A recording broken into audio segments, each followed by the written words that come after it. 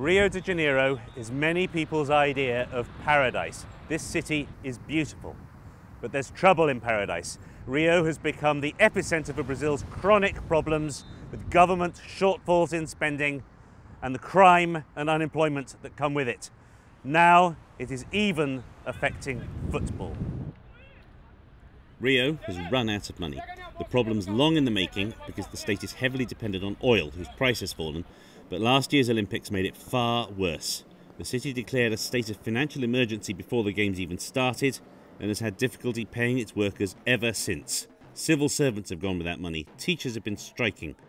Unemployment nationally is over 13%, but Rio's appears to be higher. And with Brazil's national government trying to freeze state spending for the next 20 years, Rio's problems are now the toughest in the nation. O Tribunal de Contas do Estado do Rio de Janeiro é o órgão responsável por fiscalizar as contas do governador.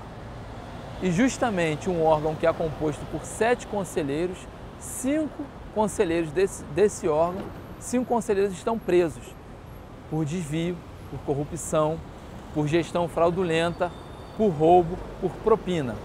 Então, a cidade do Rio de Janeiro está pior do que outras cidades exatamente por conta disso. A corrupção que ajudou a trazer a falência aqui do estado do Rio de Janeiro, o governador não consegue fazer a economia girar. Para você ter uma ideia, ano passado o governo deixou de pagar 10 bilhões e 300 milhões de reais para fornecedores.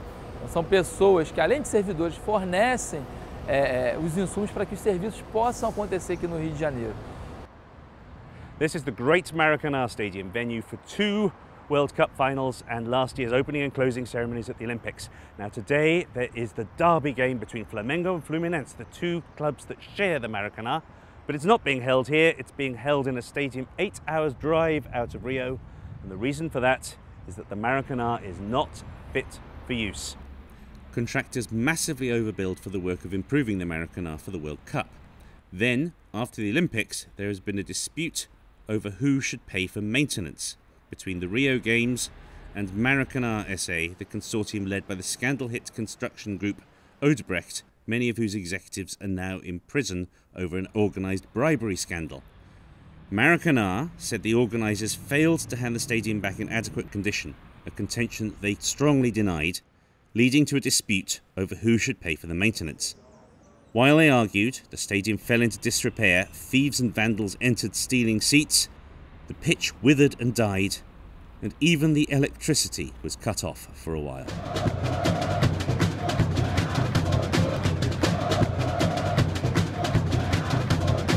Now there's no danger that football is going to die in Rio de Janeiro. We're here now at the Estadio Nilson Santos, which held the track and field events during the Olympics, and local club Botafogo are about to play a game which, as you can see, has plenty of people here. But it's still extraordinary that Rio's legacy at the moment is that it had one great global stadium, and as a result of the Olympics, at least for now, it's lost it.